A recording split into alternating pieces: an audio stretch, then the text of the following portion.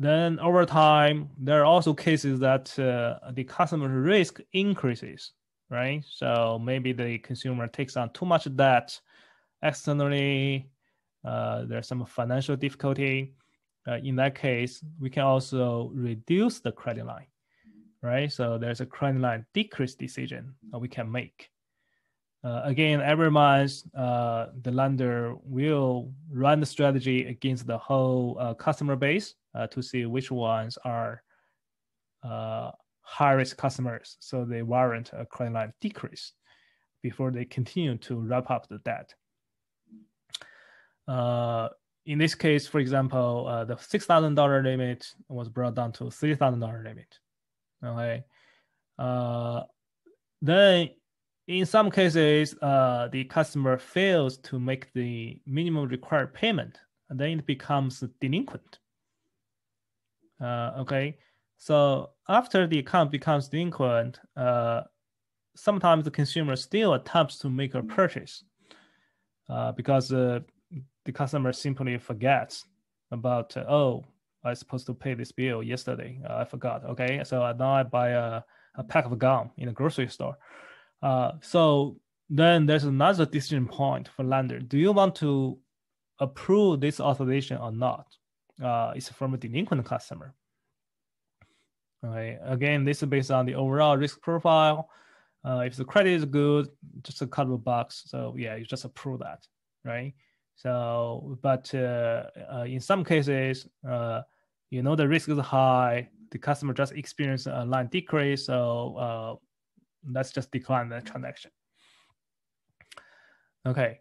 So if the customer continue as a delinquent account, that means for whatever reason, the customer cannot pay the minimum required payment back.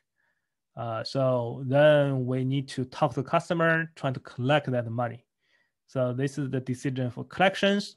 There are decisions, who do we want to talk to first, and via what way, right? Do we want to get them on the phone, talk to them, or do we want to send them a letter?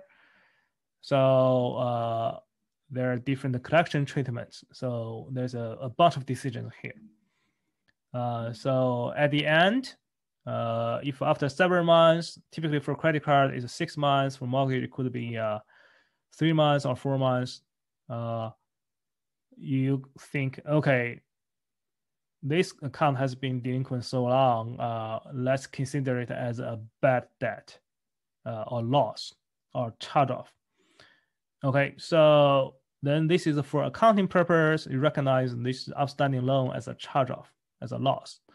However, the collection activity does not stop here. You can still collect the debt,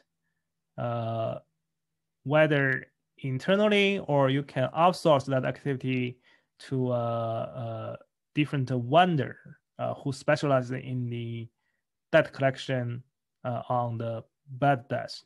So this is called the recovery. It's already bad debt. You try to recover some money. So you don't expect to recover 100%. If you can recover $20 out of $100 bad debt, that's still pretty good.